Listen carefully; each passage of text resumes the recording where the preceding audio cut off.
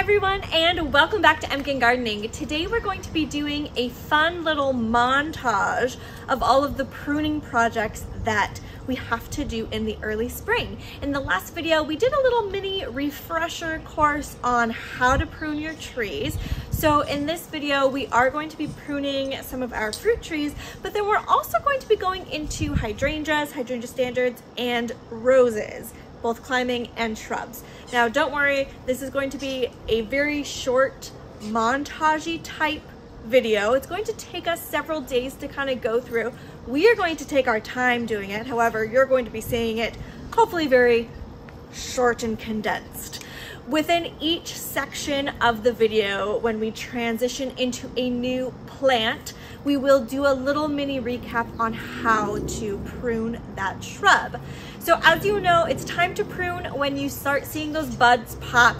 Our leaves are just now starting, so we're really gonna get on this tree. This is one of our cherry trees, and just like our mini refresher, we're going to go through the 3 Ds, dead, diseased, and damaged. We're going to open up the center, make sure it's in that goblet form. However, we are going to top off our fruit trees. We don't like our backyard to be too shaded, so we're going to top off the tippy tops of these trees, and that's kind of the only difference between this and the crabapple in the last video. So the other thing that I wanted to point out, since we already covered how you leave a collar on the trees when you prune them, is making sure that when you prune a fruit tree, that you are making sure that you're pruning it above a bud or a leaf bud that you know is going to point in the direction that you want the new growth to go. So let's get a little bit closer. So right here is a prune that we did last season, and we made sure that we pruned it right above a leaf bud that was pointing in the direction we wanted it to go. So instead of cutting it right here where that tree branch, the new growth would have gone that way, this is a completely new tree branch that grew last season in the exact direction we wanted it to go, out this way, opening up the tree instead of growing straight inside of the tree, which you know we want to avoid any crisscrossing or branches that are growing inside because we want to open it up. So when you are picking a spot to prune, make sure that you're picking it in a place that's going to have the next growth go in the direction you want it to go. So this is a great example of that. Okay, so we're going to go through some of our fruit trees. We're not going to show all of these different categories because, again, last year we did very in-depth videos on pruning each one of these things. We just wanted to put together a little montage to remind you all that it is this time of year to be doing your pruning. So we're not going to show every single one, but we're going to show a couple examples. So for our fruit trees, we're going to be doing the 3 Ds. We're going to take out any crisscrossing branches or branches that are going in, and we're going to top it off. We are going to fertilize each category after we are done. All right, let's go.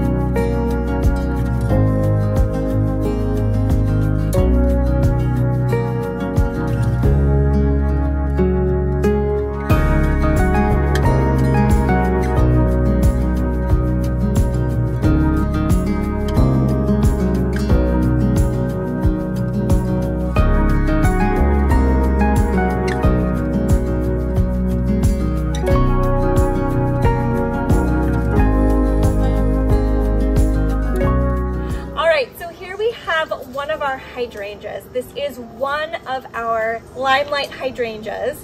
This is the shrub version. This one will get very big.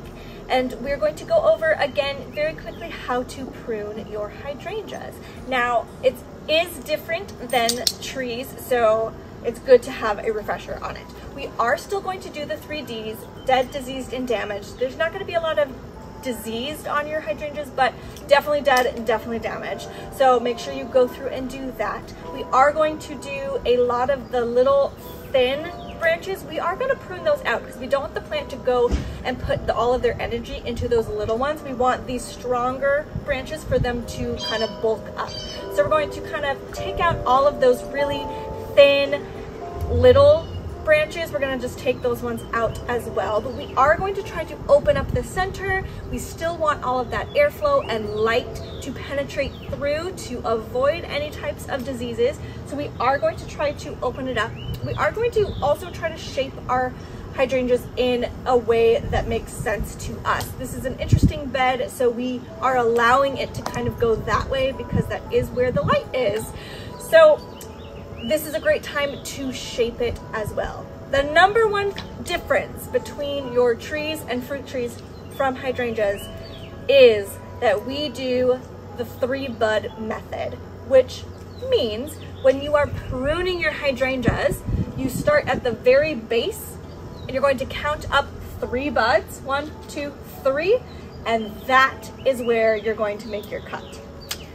So I know it seems awful that you're cutting off all of this growth that could have been leaves and blooms and what have you. I promise it's going to make your tree much, much, much healthier to do the 3-bud. We had a ton of success last year doing it, so we're going to do the exact same thing this year.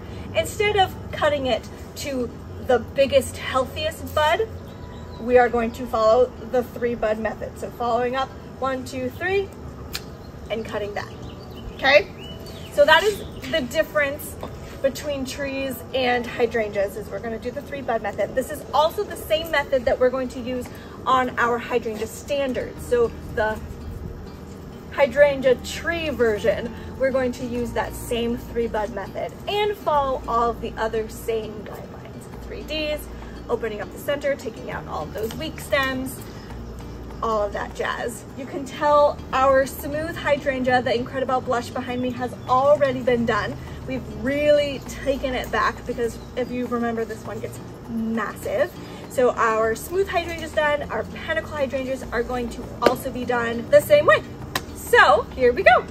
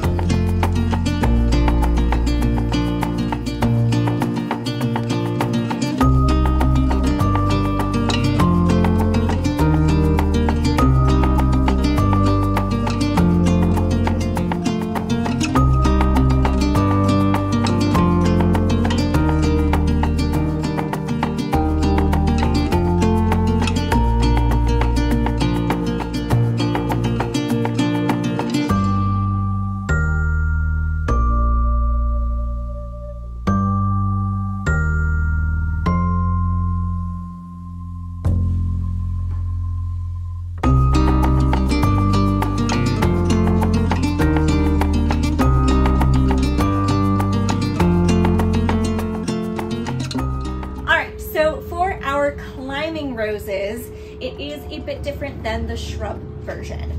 So with our climbing roses, we are going to take out any of those dead canes straight at the base. We'll just get all of that right out. Then we're going to go through and really check on the 3 Ds. You might see all 3 of them in your roses, so really pay attention. Now, with the climbing roses, you're going to look a little bit differently because they have their main canes and then their lateral canes. And the lateral canes are all of these canes that shoot up, and these are the ones that have the blooms on top, not the main canes. So when you are doing the lateral cane pruning, you are going to find a strong bud and make the cut right there. After you've already gone through and got all the dead out and the damaged out, you're going to go through and find a really strong bud and put the cut right there. So we're gonna do it right here, for example. All right, so we're gonna go through and do all that, making sure we take out all of the dead stuff. And then at the very end, we are going to move everything at the base away, clean up the base really well before we fertilize it, because we want to kind of eliminate any of those overwintering bugs that are there. We'll kind of get those away. You are still looking for really good airflow and really good light filtration, so make sure that you are considering that when you're looking at your climbing roses. This is trained a certain way, so it has a lot of light flow coming in already, but if you just have your climbing roses climbing up, take a peek and see if there's any way to kind of get that middle open so that the light and the airflow can get in. Roses are very, very susceptible to diseases like the black spots and then also all of the pests. So making sure that all of that is covered is key. So let's get after this climbing rose.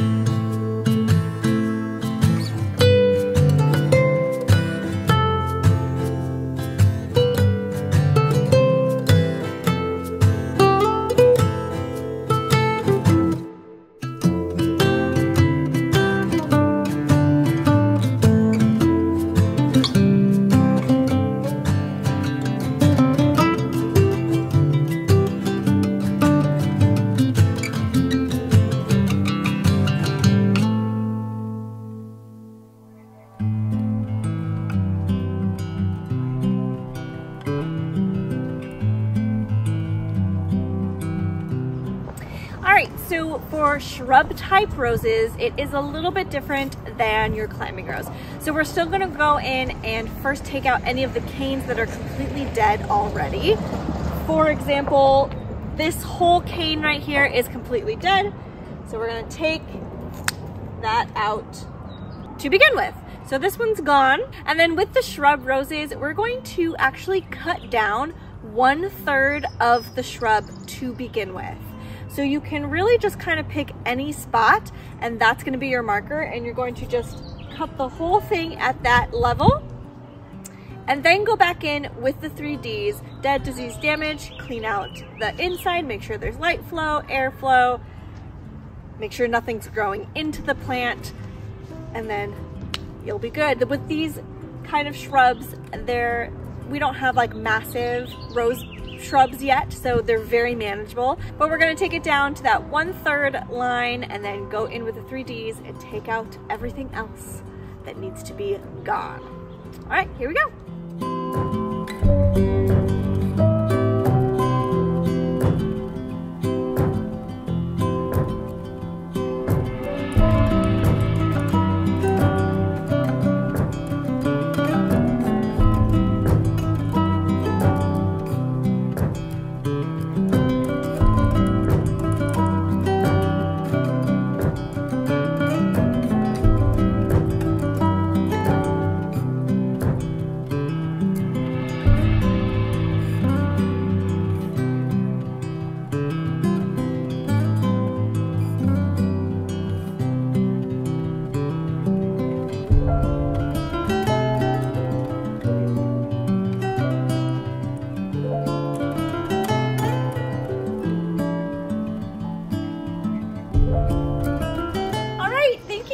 This video. We did take several days to complete this wonderful montage for you.